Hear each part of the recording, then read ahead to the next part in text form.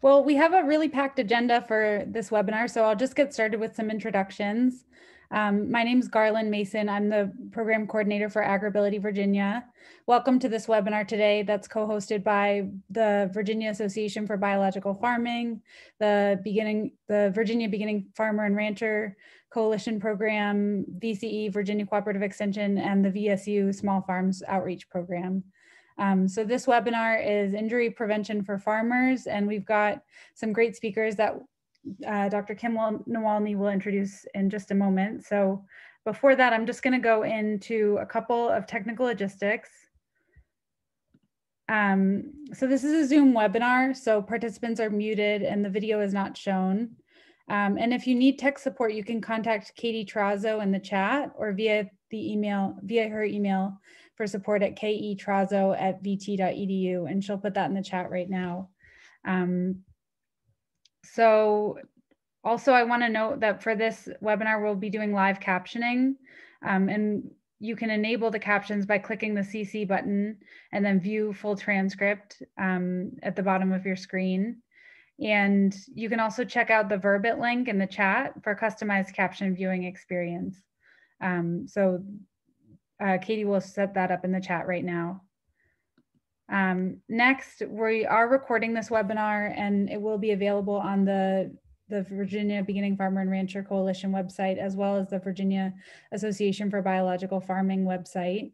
And we'll announce it via the Virginia Beginning Farmer and Rancher Coalition listserv. And you can sign up for either the Virginia Beginning Farmer and Rancher Coalition listserv or the Virginia Association for Biological Farmers newsletter. And Katie will put both of those in the chat right now so that you can sign up. We encourage you to sign up for updates and news.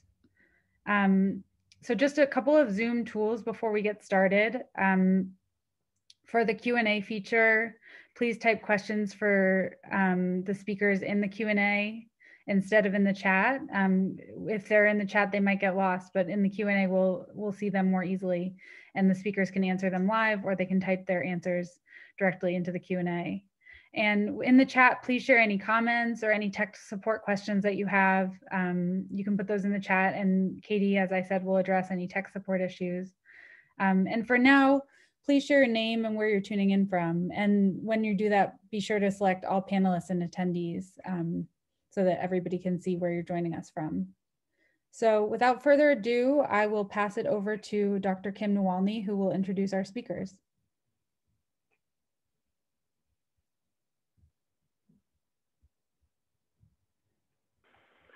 There we go. Thank you, Garland. Appreciate all of your support and getting us organized this morning, or technically now it's afternoon, so welcome. All right, so I have the distinct pleasure to not only introduce our session today, but really to warmly welcome and introduce our key panelists who have agreed to come with us and organize with us. We have before I do an introduction for each of our speakers, I just want to kind of re-emphasize that this particular program and similar ones that we've been offering the last several weeks, and probably actually months, and those that we'll be offering again is in fact a collaboration. And the Virginia Beginning Farmer Coalition itself is a collaboration of multiple organizations who are working with farmers, new and beginning farmers across Virginia. That includes, of course, the ABF and the VSU Small Farm Outreach Program and through Extension. But I want to particularly do a little uplift for AgrAbility Virginia today. AgrAbility Virginia is a USDA-funded program that supports farmers, farm workers, and farm families who experience injury, illness, and disability. And one of our main goals in AgrAbility is to, in fact, to focus on injury prevention. And we want to make sure our farmers and our young farmers and our farmers-to-be, as well as our farmers who have been in the field for many years, are being taken care of. And that means talking to and working with a variety of network professionals who are both healthcare professionals as well as agricultural safety professionals. And so this particular talk today is in the spirit of thinking about who is in your network of safety professionals, as well as who is able to help you as a farmer, as a new farmer, or one in which has been around for a while in the field, to really lean into and to support your overall health and well-being. And AgrAbility is just one of those individuals. We have great network, including our Department of Aging and Rehabilitation Services. Virginia Farm Bureau Young Farmers has been a great partner with the farm safety programming, and many, many others. And so I just want to just emphasize that, as well as always recognizing Virginia Cooperative Extension agents and specialists who continue to support this work. So to me, that was important because I want to make sure you all know that you can lean in well beyond after this program. So let me do an introduction of our speakers today. I'm really excited. Three individuals who have been very kind to offer their time with you. And I'm going to turn my head to this screen to my right so I can actually properly introduce. So that's why I'm looking over here. So first and foremost, I'd like to introduce Dr. Amy Johnson, who's a nurse practitioner with Central Medical Group in Bedford, Virginia. She's a certified AgrAsafe provider with her doctorate in nursing practice from Radford University. Her interests include prevention of ag injuries, increasing preventative health care and agriculture, and ensuring mental health of farmers and their families. Dr. Johnson has and continues to serve on the AgrAbility Virginia Advisory Group, and we're very pleased and very excited for her participation there. And Amy has been an active member of the agricultural community for many, many years. I think those of you who are familiar with her name would know that, but she lends such an expertise to bridging the world, agriculture and healthcare coming together. So that's what the spirit of today is. So thank you, Dr. Johnson, for joining us. Next, I want to introduce Dr. Charlotte Harris, who is a board-certified orthopedic surgeon and grew up on a farm in Floyd County, Virginia, where she sustained her first fracture while driving a tractor. She went on to attend Virginia Tech, Medical College of Virginia in Richmond, and completed orthopedic surgery residency at Medical College of Ohio in Toledo. Dr. Harris has been in the field of orthopedics since 1982 and has been working in the same Kentucky farming community for the last 32 years. We are so pleased to have you join us, Dr. Harris. Thank you so much for your contribution to this work. I know you are a supporter of AgrAbility as well, so thank you. Next, I'd like to warmly introduce Dr. Hannah Harris, who is an occupational therapist who had worked with AgrAbility Virginia in particular through some current work focusing on mental health and awareness with our agricultural community. She grew up on a small beef cattle farm in Salem, Virginia, where her grandparents taught her about owning and caring for livestock and gardening. She has been a practicing occupational therapist for a little more than 10 years and has enjoyed working in rural settings throughout Southwest Virginia. So we have three fine, excellent agricultural and healthcare professionals today talking to you about injury prevention for farmers. And with that, I'm going to turn it over to Dr. Johnson to kick us off. So thank you. Thank you, Kim. It's a pleasure to be with you this afternoon and to kick off this presentation with these other fine ladies that you're going to be hearing from this afternoon.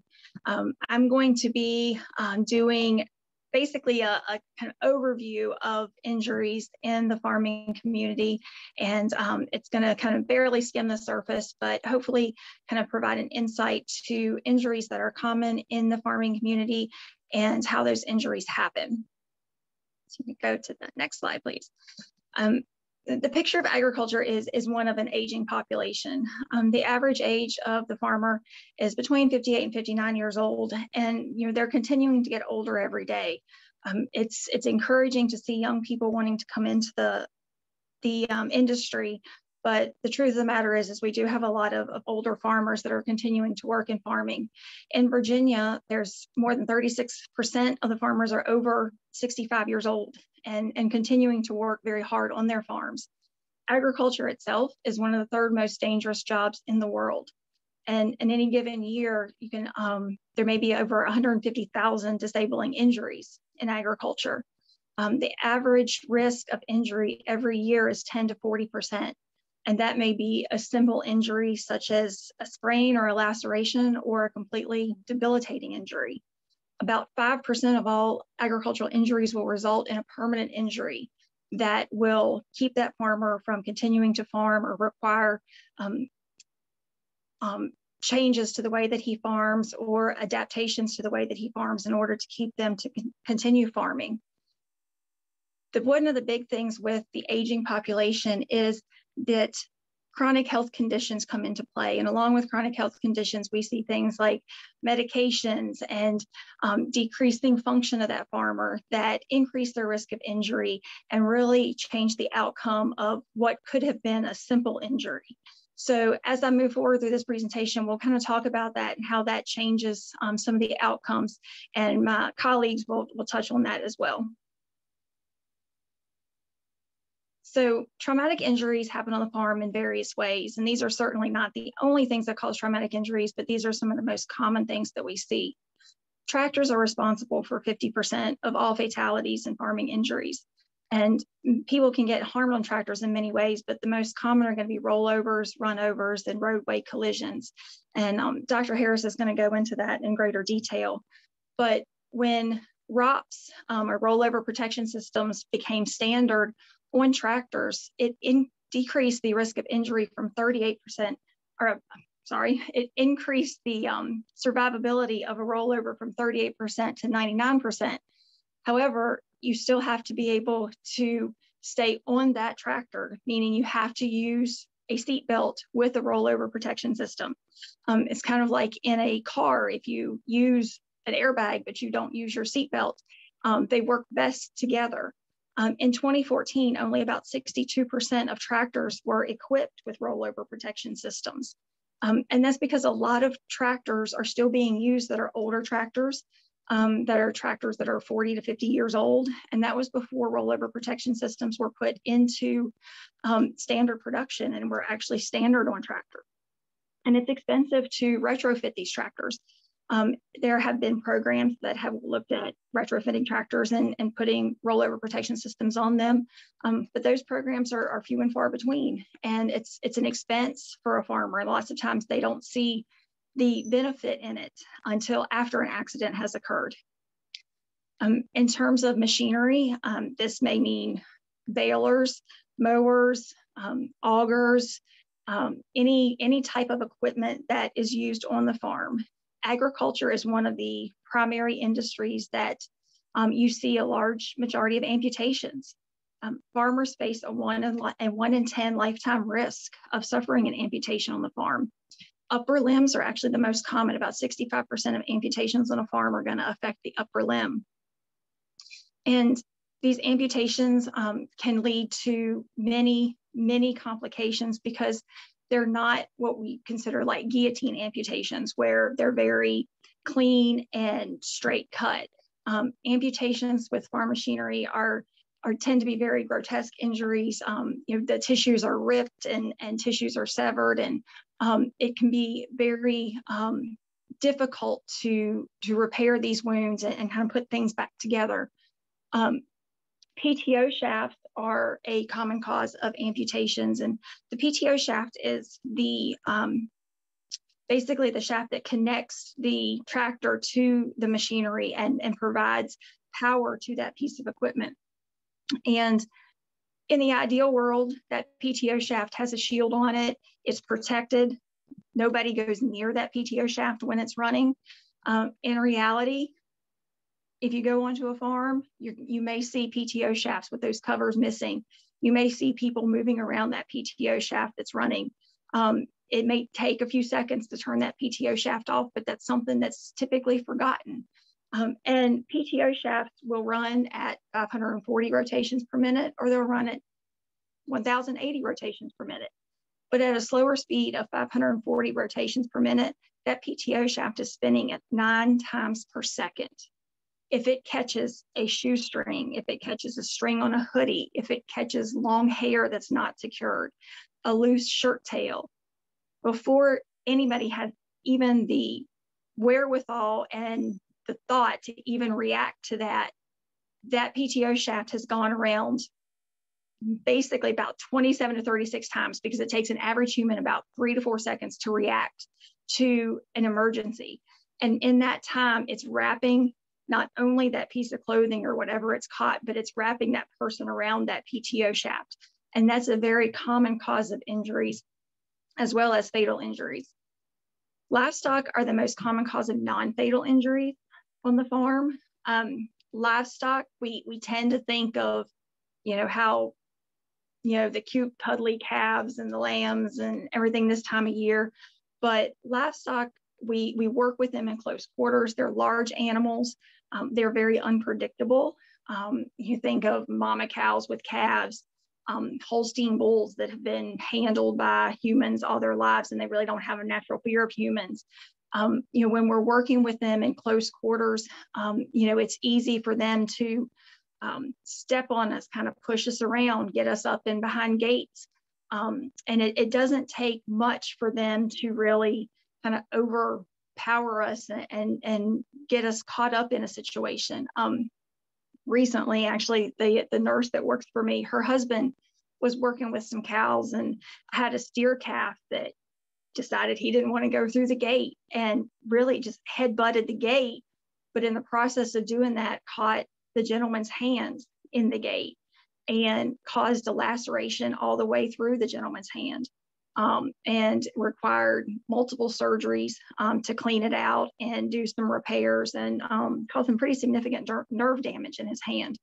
And the steer itself never actually came in contact with the patient. He just hit the gate, and the gate came back and caught the gentleman's hand.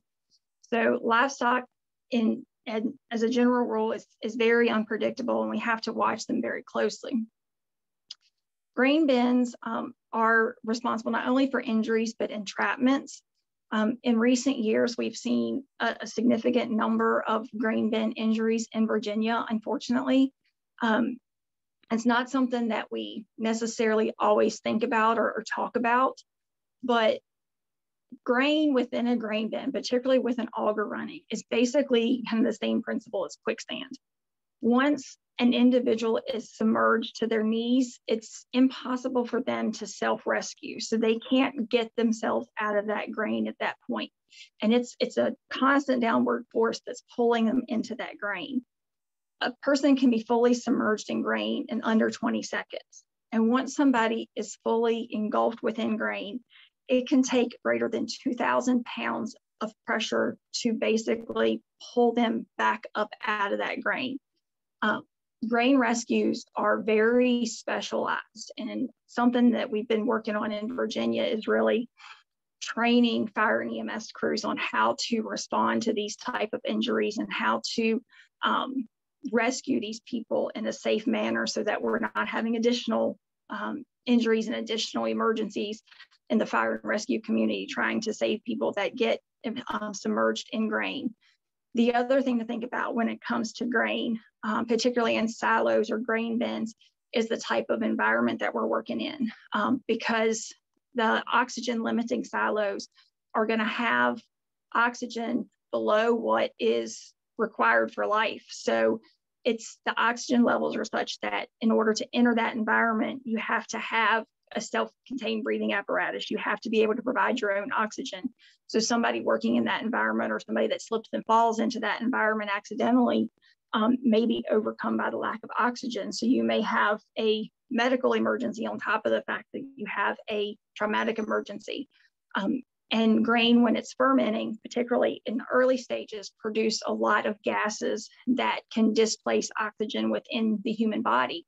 So you get suffocation basically, and issues within the lungs, such as pulmonary edema or swelling within the lungs because of these gases that are caused by the grain fermenting. So you may have medical issues complicating a underlying traumatic injury because of the environment that they're in.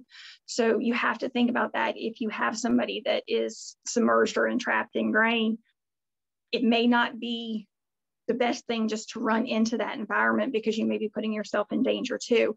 So considering not only the injury, but also the environment that they're in is very important. Next slide. Yeah. We see a lot of slips, trips, and falls on the farm. And I think Hannah Harris is going to go into that in quite a lot of detail, I think. But, you know, there's uneven terrain on farms. There's a lot of wet surfaces. You know, think about around dairies where they're constantly cleaning, heights, climbing grain bins, climbing up on machinery, climbing on tractors. It's easy to lose your footing when you're working, you know, like just this past weekend in the ice, trying to get cows fed and sheep fed and hay out. And it's very easy to slip and fall and cause a broken bone, a broken hip, a broken ankle. And, you know, those are very common injuries that we don't necessarily think about being related to farming, but a farmer that suffers a broken bone can have a significant impact on his ability to continue and take care of those animals in that farm for a period of time. And then we look at cumulative farming, which is something that's not necessarily immediate and acute trauma, but trauma that happens over time, such as vibration from the tractors and the machinery. And that can have a long-term effect on your tendons and your joints and your bones and create things like arthritis and tendonitis, which Hannah's going to go into in a lot more detail in a few minutes. Next slide. Eye safety is something that you have to consider. You only have one set of eyes, and on the farm, there's flying debris, there's dust, lots of chemicals, sun damage and light damage, both from the UV light, but also for folks that are welding or using gas torches. And they should always have a pair of safety glasses or sunglasses around, welding helmet if they do that type of work on the farm, in order to protect their eyes, because their eyes are very not forgiving. You know, they don't handle injuries well. Next slide. Hearing protection is something else that we don't often think about, but is something that's very easy to do. The majority of farmers have some degree of hearing loss. Hearing loss is really related to the intensity of sound and the length of exposure. A lot of people complain of their ears being stopped up or that they hear ringing in their ears. Once that damage is done to those organs that affect the hearing, you really can't undo that. And unfortunately, a lot of the tones that people lose are those that are like women's voices and children's voices. So it's hard for them to hear their grandchildren. It's hard for them to hear their wives talking. But, you know, a lot of things in farming are louder than the acceptable level of 85 decibels, which the CDC has set, such as grain dryers, gunshots, squealing pigs, tractors that are idling. I mean, all those are things that create vibration and sound too loud for our ears for an extended period of time. Yeah, we talked about the ice storm this past weekend. The elements play into injuries quite significantly. You know, a simple fall may cause a very insignificant injury, but a farmer that falls outside in ice and cold temperatures, that gets wet and the winds blow in the wind chill, they can get hypothermia very, very quickly. And that's going to compound that injury and make it much more severe than what the initial injury was. So making sure that farmers are dressed for the weather, that you know, they are not, they know what time they're supposed to be back home. So if they're not, we can go looking for them so they're not out in the exposed in the cold longer than necessary is very important. Certain medications such as blood thinners, blood pressure medications can affect how their body reacts to the cold, same as the heat. You know, it's very easy for patients that are on diuretics or certain diabetic medications for them to get heat exhaustion or heat stroke much more quickly than others. Of course, we're making hay in the summer. We're harvesting crops in the summer, and we can't really just stop in the middle of the day when it's the hottest. So we have to be very careful about making sure that we're hydrated and we're not getting too hot, and understanding when somebody is starting to show signs of heat illness and getting them the help they need is very important. Skin cancer is one of the things that I see most frequently in primary care.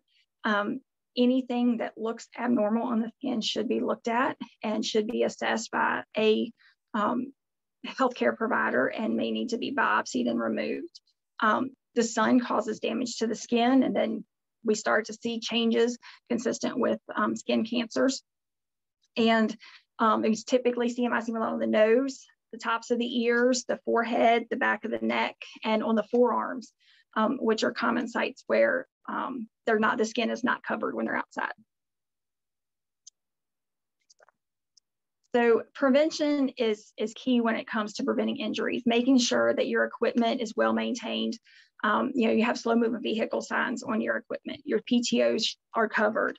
You have your rollover protection on your tractors. Their tractors have good lighting and good working order. You have fire extinguishers on your machinery. You do safety checks, keep the clutter up in shops, make sure you have a first aid kit. Have an emergency plan.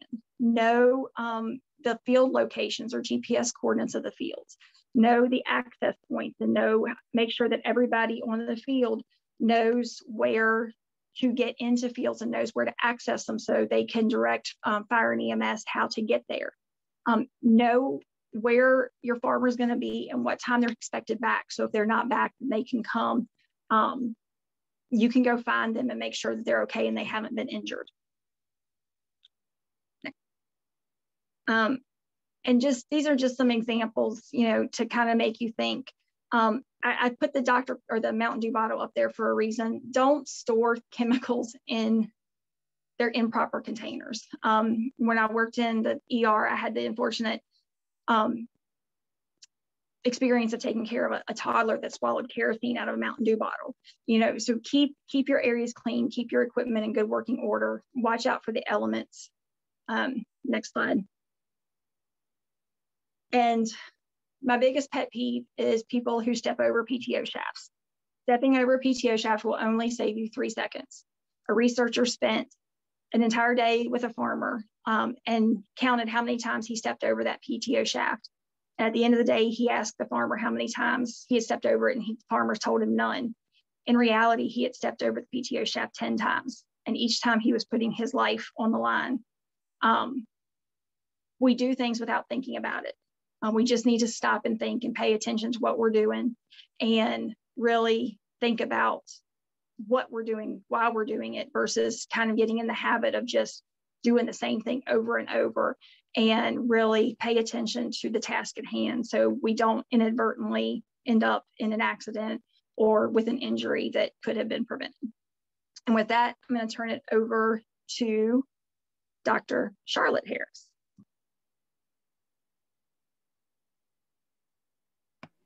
Thank you. That was an excellent presentation. I'd like to go through some events that have happened in my career and cover a few topics of discussion, including tractor rollover injuries, proper tractor driving on hilly land and on open roads. And also we're going to talk a little bit about augers and machinery injuries and a little also about cumulative trauma. These are the basic areas, but I'm going to focus, I think, on tractor rollovers. Next slide. As you've already heard, 50% of tractor rollovers end in death. And that statistic is improving, but it's very devastating. So I think it's very important to understand how to drive tractors on a hillside and on a roadway to help prevent injury. The ones that do not get killed often are crushed in the pelvis or chest or possibly in the spine and can lead to paralysis. So the proper technique for driving tractors is very important, and rollover cages and seatbelts can save lives. Knowing and understanding how to drive on hillsides and highways can save lives. So to understand how a tractor rolls over, you need to understand center of gravity. And the center of gravity is basically the center of the rear wheel, and that center of gravity can be moved up or down depending on what is attached to the tractor. So if you have a large weight on the front or the back of the tractor, that changes or moves the center of gravity. And if you attach things above the drawbar, that raises the center of gravity. Or if you have a bucket on the front of the truck or tractor, that raises the center of gravity. And the higher the center of gravity is, the easier it is to tip over. Now from this slide, you see that it takes a few seconds to realize what's happening, and then you have to decide what to do. And once that tractor passes the tipping point, it's too late. So it's best to use proper techniques to prevent this from happening in the first place. If you have a heavy implement attached to the back of the tractor, you can use a counterweight attached to the front, and that helps stabilize the tractor, because if you have an auger or a post hole digger that's attached and you raise it up, that's raising the center of gravity in the back. So you need to balance for that. Next. When you are on a hill and you feel that the tractor is losing stability, what you need to know is turn downhill. That's all you need to remember, really. Turn downhill. Keep loads and implements and loader buckets close to the ground to lower your center of gravity. If you have a side mount implement, it's on the uphill side, and you raise and lower your bucket or your implements to help lower that center of gravity. Next slide. You can see with the bucket up, the center of gravity is raised. Next. And with it down, it's lowered in a more stable position. Next slide. This talks about backing up the hill. It's not intuitive, but you want to use lower gears. If you're going up and down, you want to use the same gear, because if you use a high gear going down the hill, it can pop out and freewheel and get away from you. So you always want to keep the tractor in a low gear, use your throttle for power, and back up the hill and drive down the hill. You want to stay away from ditches, because ditches can collapse on you and suddenly you're in a side moving position. When you have the side mount, it's uphill. When you're driving, you always drive downhill. Next. Driving on roadways also can lead to some very catastrophic injuries. And if you're going to be in a busy area or out of traffic, you want to also make sure you have escort vehicles, somebody in front or behind you, to have flashing lights. Some of the implements that drive on the Kentucky roadways take up one lane and the entire berm. They're so large. So a vehicle in front and back is very important. Also, when driving on the roadway, make sure you lock the pedals together, because farmers will forget to do that sometimes. When you're in a field, you may want to brake with one wheel and not the other, but when you go on the highway, make sure to lock those together. And if you're towing something and you want to slow down, be careful about downshifting. If the trailer or implement is pushing you, you want to use your throttle to prevent jackknifing. So if you're going up or downhill, use a lower gear and use your throttle, but never push the clutch in. Stay off the clutch. Also on a roadway, make sure that you have this triangular sign. That's the law. You want it pointing up. This shows how high, this diagram shows how high it should be from the ground. Next slide. Tractor injuries, rollovers, and road collisions frequently end in catastrophic injuries, but so can auger injuries. And these are very similar to the PTO or the power takeoff injuries that we see. And they can be minor, they can be cuts, fractures, or they can be loss of entire limbs or death. And how does that happen? You can get entangled by an exposed intake screw, a drive belt, or a PTO. You can be struck by uncontrolled spinning of a crank. You can have a broken safety guard, not realize it, and catch a finger, or get your pant leg caught and lose a leg. One thing people forget about it with auger injuries is electrocution, because some of these augers are very long, and when you raise the tractor up, they're very high. And if you have a cab over the tractor, you may not realize that there are overhead wires. So electrocutions can occur for sure. I also want to talk a little bit about inexperienced young people. And the youth can be very cavalier and may have not operated these types of pieces of equipment before, may have not read the manual, but you know, they're now considering themselves fully grown and want to help, and all farmers need help. So I would just say that it is very important not to have anyone under the age of 18 operating or working anywhere near an auger. Next slide. And I've been asked to give some examples. So one of the worst things that I've seen, I saw as a 3rd or 4th year resident, 16-year-old got life flighted in after slipping and falling in a grain bin, very much like the one on this example. And the grain bin had almost emptied, but there were some remaining corn in the corners, and he got down to clean those out and slipped and fell into the auger. So it was a catastrophic injury. The poor young man eventually lost both of his legs due to this. So it can be very catastrophic. Next slide. Machinery, belts, and hitches. Understand your equipment, read the manual. If guards and shields are broken, replace them. Don't ever remove them. Don't bypass safety mechanisms. They're there for a reason. They're there because someone else got hurt doing what you're about to do. And farming is risky, and they're there for your protection. Don't bypass them. So I talked a little bit about young people, and in my experience, the worst injuries are in the young and the old. And you can spend all day trying to figure out why that is. My belief is that younger people just don't understand how badly things can go wrong, and older people may take shortcuts due to fatigue, arthritis, time constraints. You have to make hay when the sun shines. So they're pushing themselves and they take shortcuts. Next. So I want to talk a little bit about some cumulative soft tissue trauma problems. And I like to talk about the itis brothers, because the itis brothers have kept me in business for 40 years, tendonitis, bursitis, and arthritis. And itis just means inflammation. And if it's in a tendon, it's tendonitis. Arthros means joint. That means it's in a joint.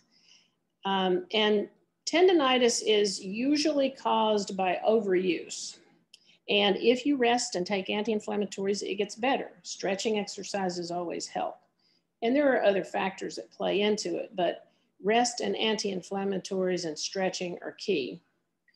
Bursitis can be brought on by a similar situation. It can also develop with age as you develop bone spurs that rub on the bursa.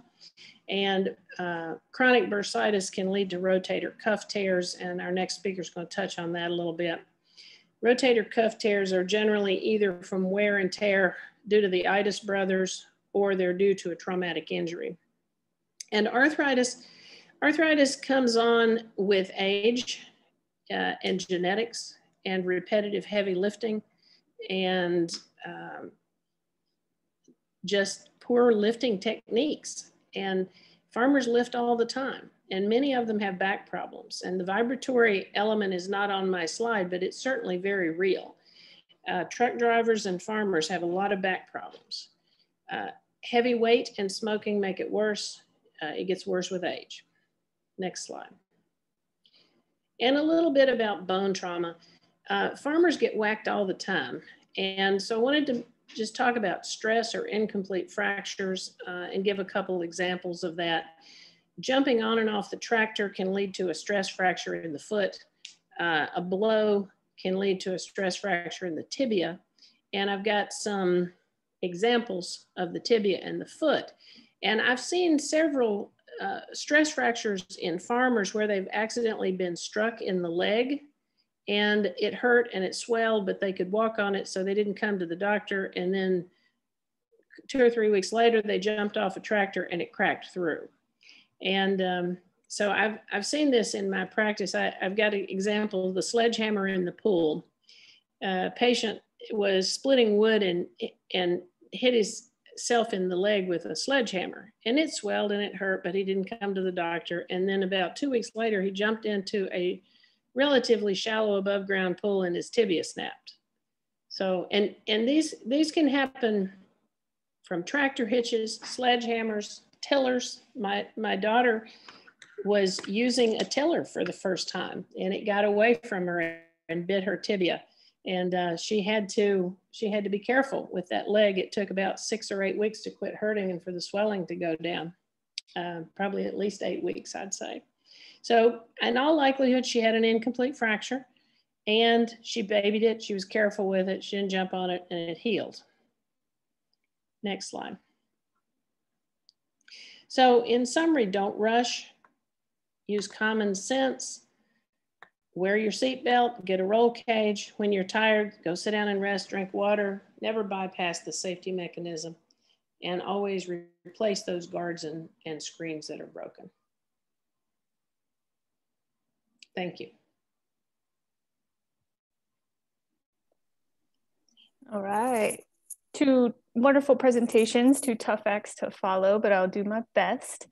Again, it's a pleasure to be here speaking with you all, and you've heard quite a bit of information from the 2 previous speakers regarding a lot of the acute care injuries and some of those more traumatic types of injuries that we see in practice. So again, my name is Hannah Harris, and I'm an occupational therapist, and I'm going to focus on more of the overuse types of injuries that I've seen in practice. OTs do provide rehab services to clients in the hospital setting after they experience things like a spinal cord injury, an amputation, head injuries such as traumatic brain injuries, and sometimes even stroke.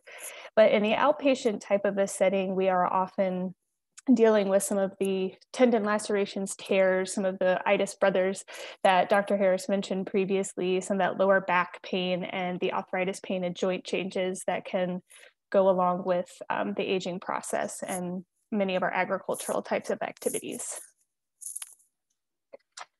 So the next few slides will give you a little bit more detail about some of these overuse injuries that we see. Again, rotator cuff tears are quite common in the agricultural community, from farmers to ranchers to gardeners. The symptoms that people often will notice, and because we tend to not have time to really pay as much attention to them as we could or should, include a dull ache deep in the shoulder. Folks will often notice that their arms begin to feel a little bit weaker. So for ladies, if they're working on their hair or working, gentlemen and ladies working overhead, your shoulder will fatigue pretty easily. And you'll often experience some of that pain and that dull deep ache at night. It can impact your sleep as well. These related risk and factors, some of the things we do every day out on the farm, include that repetitive overhead activity or heavy lifting over a long period of time. Our posture significantly impacts that. The shoulder joint is pretty complicated, and it's got some tight spaces within there. So if our overall posture is not optimal and throws things off in our shoulder, that wear and tear can happen even at a faster pace. So if this problem doesn't go or goes unaddressed, it can impact our ability to properly use our tools and perform our regular tasks out on the farm. It also increases the risk for injuries to the neck and to the other joints in the lower arm, the elbow, the wrist, and the fingers. If you think about our arm as a little bit of an extension ladder, if you extend it out horizontally and the portion closest to the wherever we're starting is weakened, then the other parts have to make up for more of the work, and there's more strain on those joints as well. And of course, if it impacts our rest, that impacts our safety in other areas, all other areas. Lateral epicondylitis, otherwise known as tennis elbow, doesn't only impact athletes that participate in tennis. We see this often in lots of occupations, farming included, the symptoms being a painful burning or ache outside of the elbow caused by inflammation there as well, and overuse. So again, the fatigue and injury to the shoulder. So if you already have a partial rotator cuff tear or some previous injury, that increases the strain on the elbow and wrist, and then that could lead to this type of inflammation. Repetitive tasks that require forceful gripping. So working on the shop, in the shop, working on fence posts, anything that requires hand tools and forceful gripping can increase our risk for this type of an overuse injury, and ultimately could lead to the inability to use the arm or the wrist, maintaining any kind of desired grasp on your tools or equipment. And again, that ache and that pain can impact your overall quality of sleep. Carpal tunnel syndrome is another one that we see quite often, and that is often felt and described as tingling and numbness, sometimes even severe pain and loss of feeling in the hand, specifically the index and the middle fingers, and often the thumb. That pain can happen at night, but ultimately it's caused by an inflammation of the band there that holds that nerve and puts pressure on it. So the repetitive or prolonged bending, turning, and movement of your wrist or hand. So again, kind of thinking of some of those basic everyday activities that we do, twisting tools, screwdrivers, maintaining grasp on a steering wheel. The vibration of a steering wheel and the position of our wrist can increase the risk of this type of an overuse injury as well. Carrying heavy buckets. If you think about how you carry a heavy load, oftentimes to get a better grip, we try to flex or bend the wrist, and holding it like that can cause more challenges with this diagnosis as well. Oftentimes, again, when we're thinking about what is the impact on our everyday lives, is that we won't be able to make a fist. There's a lack of strength in the hand. Again, those manual types of tasks become harder, and your sleep is also going to be impacted again here as well. The hand and wrist tendonitis and bursitis, Dr. Harris spoke to these already, kind of giving the background. The most common one that I've seen is something, a funny little word, de Quervain's, and it impacts the thumb joint as well, which, as you know, is a very important aspect of our hand that helps us to maintain our grasp on all things and manipulate objects throughout the day, whether they're small or large. And oftentimes folks will experience pain when moving their hand or their fingers. There could be a small lump or swelling that occurs wherever that bursitis or tendonitis is occurring within the wrist and the hand. The causes of these are repeated movement and strain of the wrist. So oftentimes folks who do a lot of time gardening, working out in the field with their crops and things like that, that have to get down and do weeding processes or caring for the plants, will experience some of these injuries as well. There can be sometimes permanent joint changes if we don't take a preventive approach to this, which could require surgery and some long time off, or needed long time off, or needed adaptations to how we do things.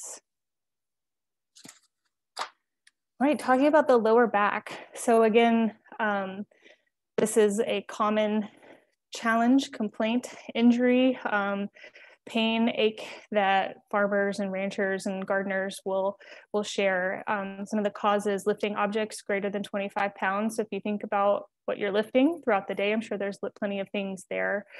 Repeatedly lifting lighter objects with poor form or posture can cause that as well. Repetitive twisting when moving objects of any weight. The lighter ones, if you do it more frequently, can still cause that. And of course, you're at an increased risk if they're heavier objects, whether you're picking up livestock, twisting to move them around, those kinds of things. And then awkward postures while working, where it's best if we're doing something that requires a long time in a standing position, that we have a couple of different solutions for that. So there's different mats you can put down in your shop. We want to make sure that you're not standing there with your knees locked for long periods of time, finding a way to rest one foot up on a stool or on a bar perhaps in your shop.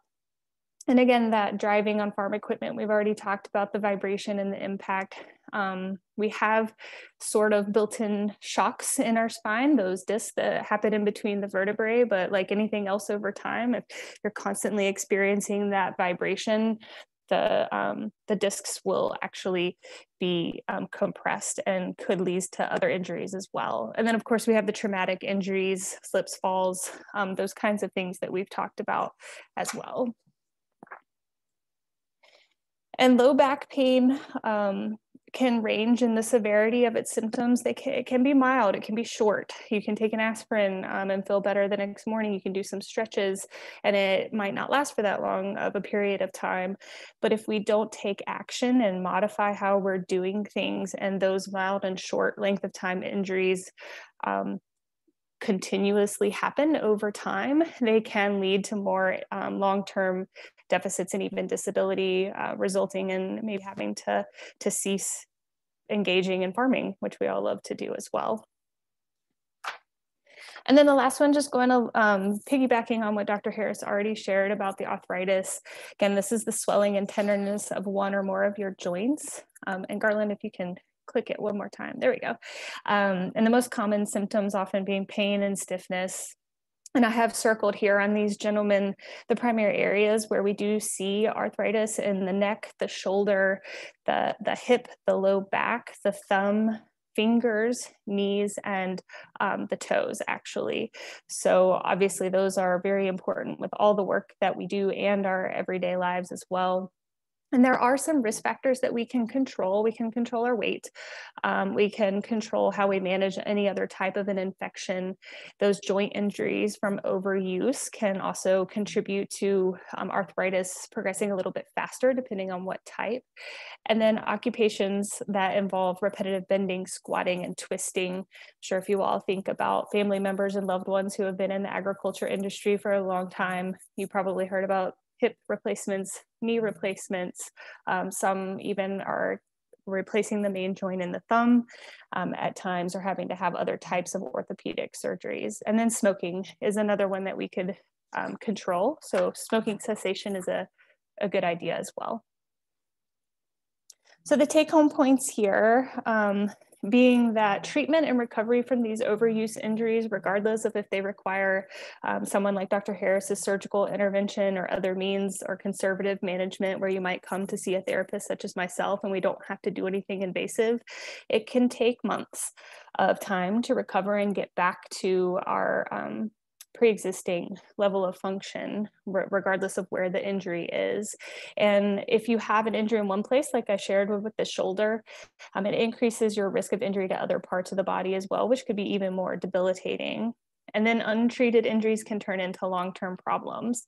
But the good news is that with planning and prevention and problem solving, which I believe farmers are natural problem solvers on a daily basis, we can prevent some of these things. And I think it's vitally important if you are an older farmer that you take these things seriously, because if you have grandchildren or children even, or just friends of the family, anybody that's going to be taking over or participating in your business, if you can help them to reduce their risk of injury, then they can be farmers and participate in this activity for a much longer period of time with reduced pain.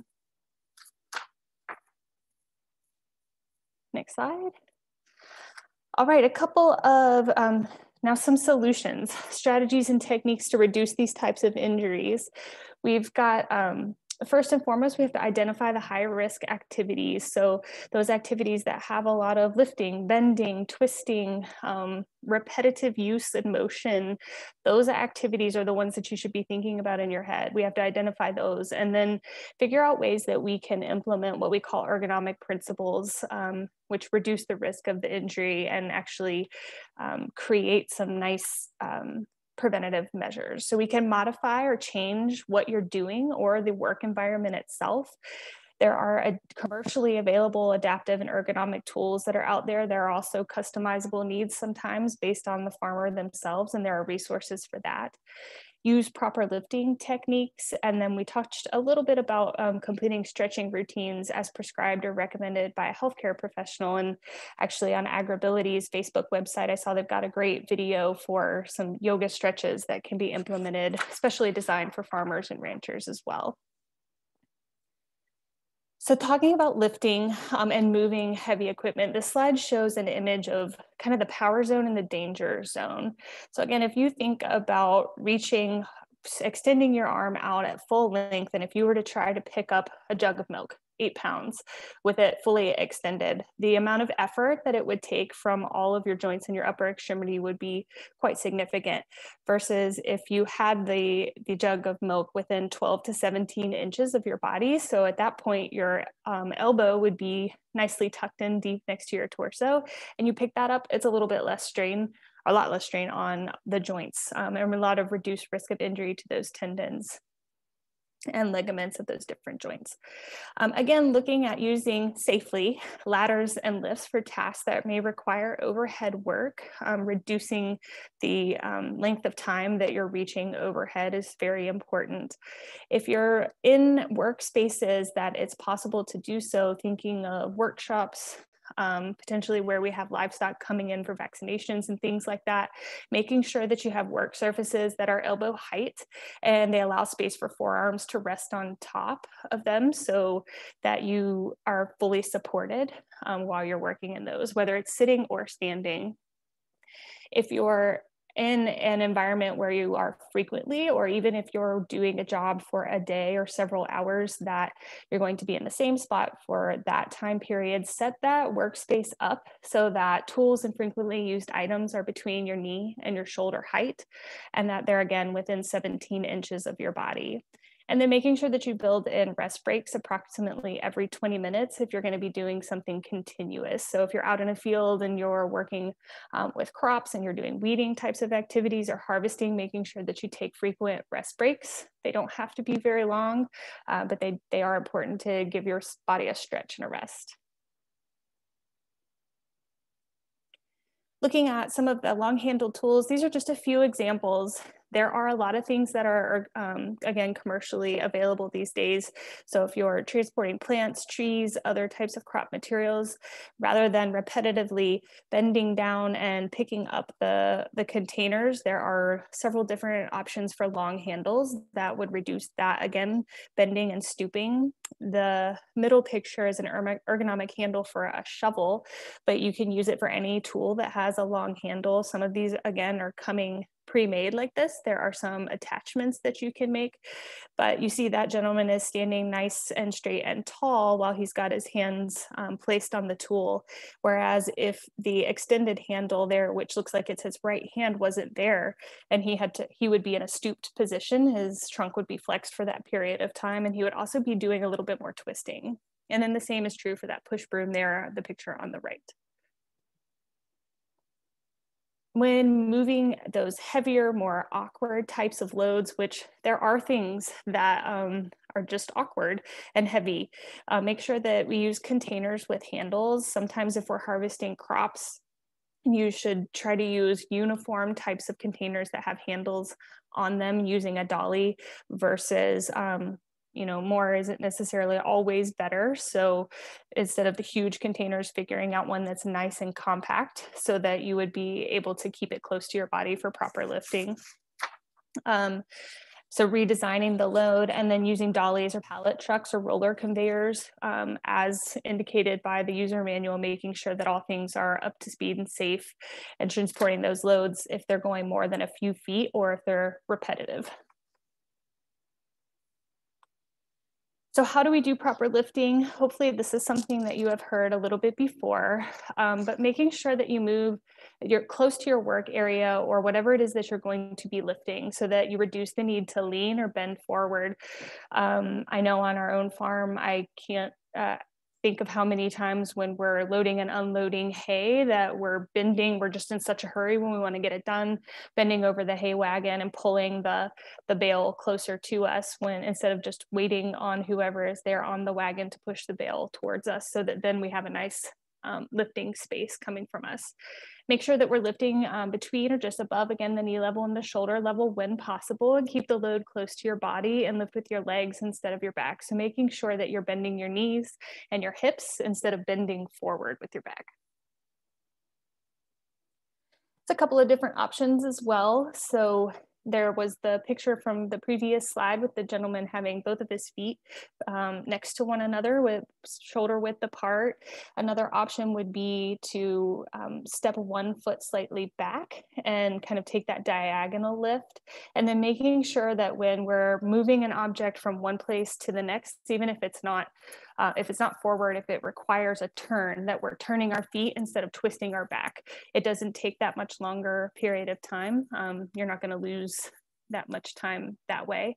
And making sure that you vary things as you can. So maybe every 10 bales doing the diagonal lift, and then every 10 more do the squat technique.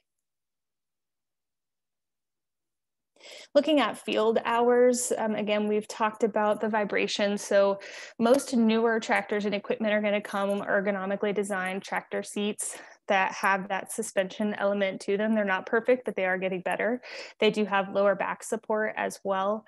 But if your tractor doesn't come with one, there are often you can purchase them and attach them to your tractor or your equipment at this time.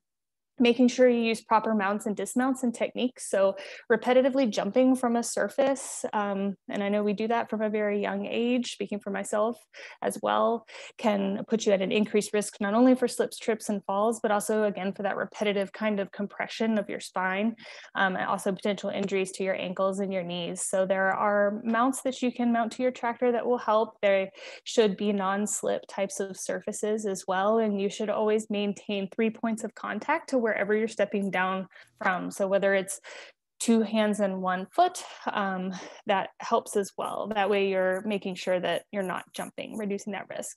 Make sure you have wide angle mirrors and potentially swivel seats to avoid twisting of the spine, especially when you're out in the field for several hours. Hand tools. So regardless of if this is for construction, maintenance of equipment, gardening types of tasks, these rules would still apply and be very helpful in reducing the elbow and wrist injuries that I talked about previously. So making sure that the handle size of single-handled tools allow for about a 3/8 of an inch overlap as pictured here of the thumb and the forefinger.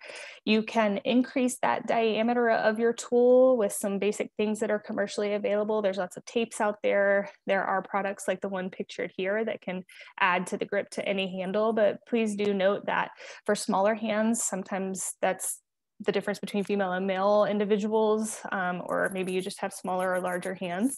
The recommended range is a little bit different. And make sure that when you're covering the handles that you have non or slip resistant materials such as plastic or rubber. Then you have dual handled tools such as our trimmers, pliers, those types of things. They should be at least 4 inches in length. They should have a spring return to maintain that open position, so you're not having to do that as well. And they should be straight without finger grooves. A little bit of a warning, companies that produce tools are getting smarter and recognize that ergonomics is important, but when you read the advertisements for them, make sure that the tool actually represents some of these ergonomic principles, because they'll throw the word ergonomic in there in their marketing strategies and it's not really accurate. A couple of different examples of using tools that promote straight or neutral position of the wrist. So remember that that inflammation of the wrist that I mentioned earlier comes when we have repetitive bending of the wrist. So making sure that we look for and or create opportunities to maintain that neutral position. So the image on the left is actually a blueberry rake and demonstrates kind of the no movement that most of us just naturally do, and then having to work towards that yes movement of moving the shoulder more than the wrist. And then there's a couple of different examples also of gardening tools that have been adapted for neutral position. All right, a couple of examples. And so this first one we can see on the left, the woman is in a long stooped position, and she's often going to be bending more frequently, which we want to avoid that. So the improvement here would be that we bought a simple rolling cart and she can move the flats to the top of it. See some of the principles I talked about previously, where that woman has her right leg resting on the lower portion of the locked rolling cart, and she's able to work at a surface that is about elbow height for a long period of time, which would reduce the risk of injuries to her back and her shoulders and her wrists. And then the second one, this picture is a little hard to see, but on the left, the woman is actually trimming different types of crops that have really dense stems. So that repetitive use of clippers and snips and things like that. So she could get those spring-loaded ones, but the solution that actually came about here would be that they got a power trimmer that she could simply place the plant there and it would do the work for her. All right, and that's it. Thank you.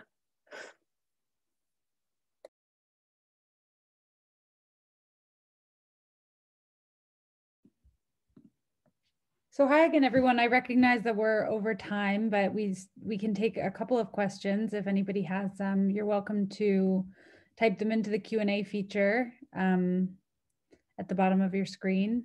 It looks like, I'm just catching up now. It looks like a couple questions have already been asked and answered.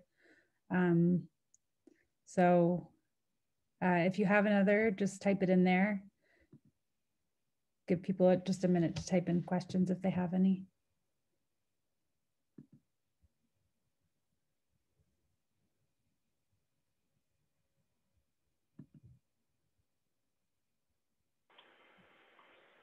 There's one about whether the recording will be available online somewhere. Yes, it will be. We did record it and we'll post it to the Virginia Beginning Farmer and Rancher Coalition listserv, as well as the Virginia Association for Biological Farming newsletter. And it will be available on our websites, both the Virginia Association for Biological Farming website, and also the Virginia Beginning Farmer and Rancher Coalition website.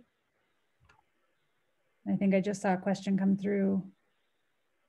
I was going to answer the question about the backup cameras. Yeah.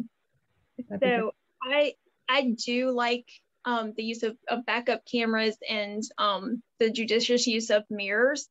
My husband actually has a back issue because of twisting around in the tractor seat, and while twisting around in the tractor seat, hitting just a washout in a ditch, which caused a herniated disc that he continues to suffer with, and he's not that old. So anything that can aid in the mobility of the tractor while keeping the farmer centered and keeping that spine aligned and avoiding twisting is definitely preferred. It doesn't take much. Anytime that spine is out of alignment, and either of the Dr. Harris's may comment more on this, anytime that spine is out of alignment, it affects all the tissues that are around that spine, and any little bump or amount of trauma can actually do more damage easier than if that spine is aligned and all those tissues are in alignment. So anything such as backup cameras, extra mirrors in the cab, spotters that can allow that farmer to sit more correctly and more posturally aligned within that tractor seat and allow them to do the work that they need to do is definitely preferred over having them twisting and turning and contorting themselves to try to see what they're doing. Thanks. I completely agree. For answering that. Yeah, let's hear from Charlotte. What were you going to say, Dr. Harris? Well, no, I completely agree. When the spine is twisted, the disc is eccentrically, and it makes it herniate. So backup cameras and mirrors are the way to go. Great. So it sounds like we have some consensus on that. Thanks so much for answering that question, both of you. I don't see any more questions coming in the Q&A, and I do recognize we are over time, and I want to be mindful of our speakers' time as well as our participants' time. So I do have a couple of closing slides to share if everybody's okay with moving forward. So we have a couple of upcoming events. We have on February 18th, Feeding the Soil with Pam Dowling. On February 22nd, we have a Yoga for Farmers webinar, also a partnership between Virginia Association for Biological Farming and the Virginia Beginning Farmer and Rancher Coalition and AgrAbility. And then on March 3rd, there's a webinar on building soil health to sustain Virginia's farms and protect water quality, an organic approach. And this presentation was co-sponsored by the Virginia Association for Biological Farming. But the VABF relies on our donations to keep going, and there's a suggestion donation of $5 to $10 if you feel called to donate. You can also become a member or sign up for their newsletter, and I think those links are going to be put in the chat if they haven't been already. Oh yeah, there you go. So they're in the chat now. And then also just please fill out our webinar evaluation link, or sorry, our webinar evaluation to let us know what you thought of this webinar. We'd love to hear your feedback. And that link is in the chat now as well. So thank you so much. And thanks so much to all of our speakers. That was really informative. It looks like a lot of folks said that the presentation was really valuable to them. So I really appreciate all